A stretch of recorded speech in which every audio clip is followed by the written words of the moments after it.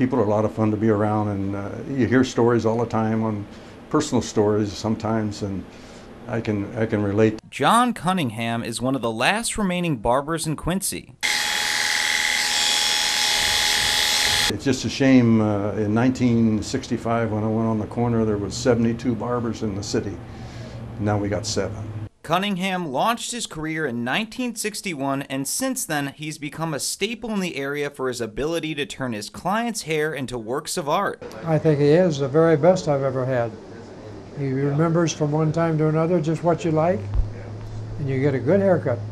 He's a very skilled barber, and he cuts your hair the way you want it cut. Cunningham opened his own shop, the Barber Styling Den, in 1965, but relocated it to its current location at 2312 State Street in 1978. It's a small, cozy space with one chair, but it's the perfect workshop for Cunningham to create his masterpieces. I try to take care of my customers.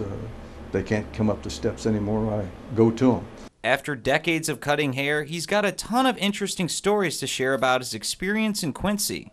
I've had a large various clientele.